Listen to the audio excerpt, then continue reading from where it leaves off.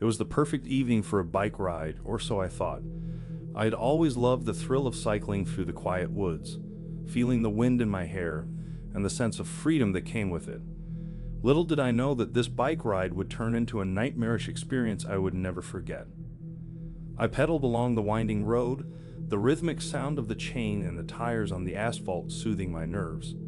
The forest on either side of the road loomed ominously, the trees casting eerie shapes in the fading light.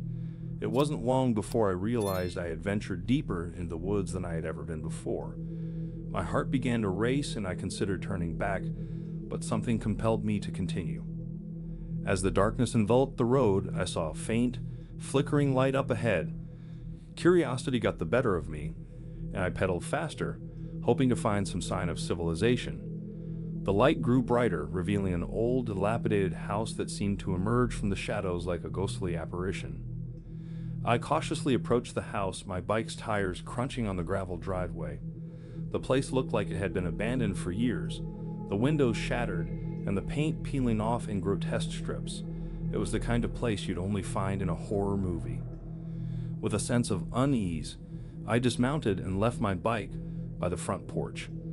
The air was thick with an eerie silence, broken only by the creaking of the house in the wind. I stepped up to the front door, its weathered wood groaning in protest as I pushed it open. Inside, the house was filled with a suffocating sense of decay. The wallpaper hung in tatters, and the floorboards creaked ominously underfoot.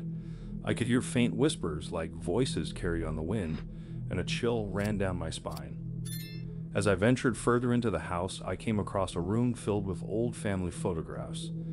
The faces in the pictures were twisted in anguish, and their eyes seemed to follow me as I moved through the room. It was as though the walls themselves were alive, bearing witness to some unspeakable horror. I hurriedly left the room and continued to explore. In the dim light, I stumbled upon a basement door, slightly ajar. A sense of dread gnawed at me, but I couldn't resist the urge to descend into the darkness. The wooden stairs creaked loudly with each step I took, and the air grew colder the deeper I went. In the basement, I found a small, candle-lit chamber. It was adorned with strange symbols etched into the walls, and in the center of the room, a gruesome sight awaited me.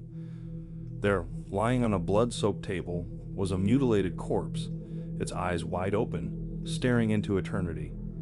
Panicking, I rushed back up the stairs and fled the house, leaving my bike behind. I pedaled as fast as I could, my heart pounding, and my mind racing with the horror I had witnessed.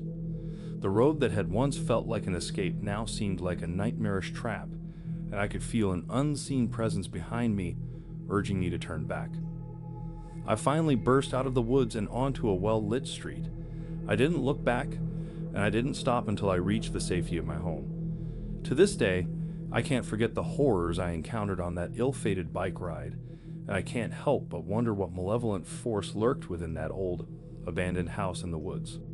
If you liked the story, don't forget to like and subscribe.